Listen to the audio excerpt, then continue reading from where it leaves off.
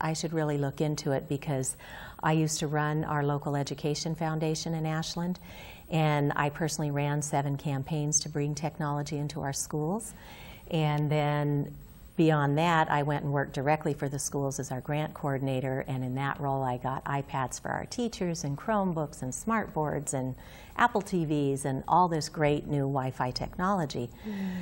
So when I started learning there could be potential harm, I thought, morally, I better go take a look at this. And when I started doing the research, I was just dumbfounded by how much information's out there that's not getting to the public. So I started the conversation with our schools thinking surely somebody smarter than me already knows about this and could just take it and run with it. But everybody I opened the conversation with, it was news to them. And so our school committee did their due diligence, and they looked at the history of this issue, learned that this technology started in the military, and now we're deploying it commercially. They went and looked at the top lobbyists in DC and realized a lot of telecom, a lot of energy companies are up there doing heavy lobbying to get their agendas put forth.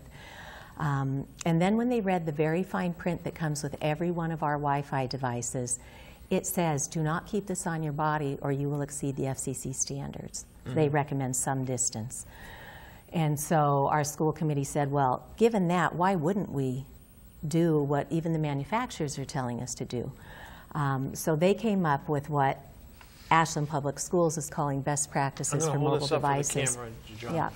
And it's basically to turn off our individual devices when not in use, but also turn off the Wi-Fi when it's not in use because it's biologically active to us. It's basically microwave radiation that's not shielded in any way. It's just airborne, and that's the same issue with the smart meters, the utility meters, is that there's nothing securing those signals. It's just there for our bodies to absorb, and it's microwave radiation.